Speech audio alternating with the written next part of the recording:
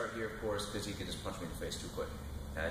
But just to get us moving right now, I'm gonna start here, change levels, grab back leg drives. I'm trying to keep a hold of his legs all the way to the ground. My foot's out for base. Okay. When everything stops, yeah, normally here I would just pin the knee, try to pass. But let's say maybe he was moving around, going too wild, and I'm just trying to control him here, okay? Yeah, and he's smart enough to cross his feet. This is where I'm probably most likely going to need the double underhook guard pass, okay? If his feet were uncrossed, I could potentially go back and start to pin the knee.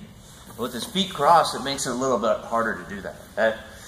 So I'll posture, okay? I'll strike, boom, in hopes that he doesn't cross his feet, okay? Grab, bring in a leg up on my shoulder, and I drive everything up towards his face. Nice wide base. Grab the shoulder, cut the angle, and up through. Okay.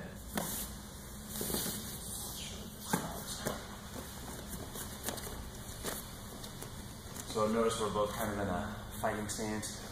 He's got his left leg forward, my left leg forward. Just so we mesh better here, and we're not stepping forward on the same side. Yeah? Get a little closer to it. Just for drill purposes, I'm 1 arm's length away. Change levels by bending at the knees. Front foot steps in the middle. Okay, just below the knee. Drive. Make sure this leg is bent. I gotta keep my hips down. If my hips are up and this leg is straight, it affects my ability to drive through him. So keep this down so I can drive off the back leg. Moves down. My shoulder lands on him. When everything stops, I'm going in there. Past the guard already. I'm controlling here. I want to get tall and posture. Okay. All right, we'll come back and we'll talk about how to control them in a little bit. Maybe blocking punches, some. It's okay. For now, we're here. I'm up tall. My hands do not want to go above the solar plex. Okay. Don't reach up here in the chest. That's just armbar territory. Okay. Stay low by the hips. Arms locked out. We'll have gis on, right? So you can grab the gi and try to pull them down. You can try to break my posture. Okay? Make sure you're solid here. That's a strike for distraction. Boom. Both arms go at the same time. At first, I'm just gluing his legs to my chest. Okay? If he's trying to squirm around or whatever, I keep my head down for any punches, and now I bring one of his knees up on my shoulder. Here.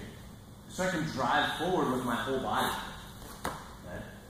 Whereas if I just keep this on my arm, then my arm has to do too much of the heavy lifting.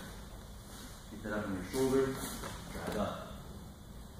And whichever leg is on my shoulder, I'm going to use that hand to reach across and grab his shoulder.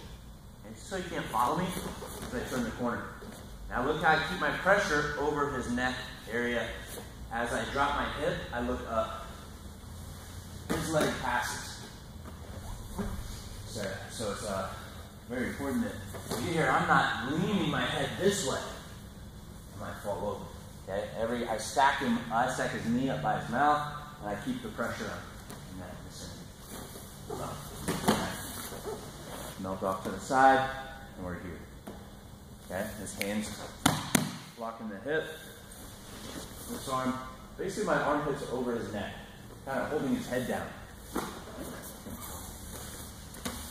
Okay? So I landed here. Those hands here. Right. Look where my arms are. Okay? Snap. Across. Look how this arm stays here. Just for now. Okay? I'll hold him down there in that spot for a few seconds and then possibly advance to another position. Okay? So we'll just start with that. Basic application of the double leg. Okay? Get to the ground. Let's say we got stuck in that close guard. Posture. Strike. And that's just in hopes that it distracts them. They flinch a little bit, uncross their feet. It's just the simplest method. Okay? We have other methods. That's the simplest. Grab the legs. Stack them up, cut the corner, side. Cool? Questions? All right. Take your time. No rush going through this right now. All right? Good.